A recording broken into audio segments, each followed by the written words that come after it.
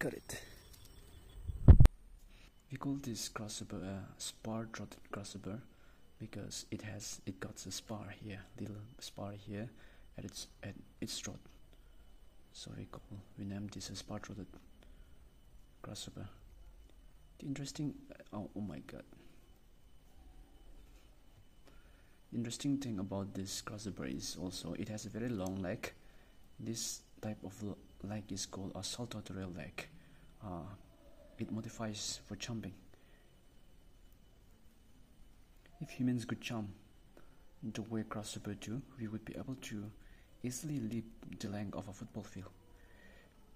The other interesting thing about the grasshopper is that unlike us, grasshopper has its ears on its bellies. I'll show you. This is the spur. I'm sorry. This is the hearing organ. This hearing organ is called tympanal organ. It got what side of at the first abdomen. Here also we see a tube-like structure. This is the tympanal organ.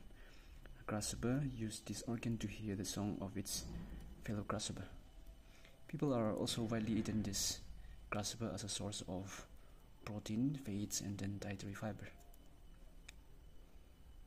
This is such an interesting insect.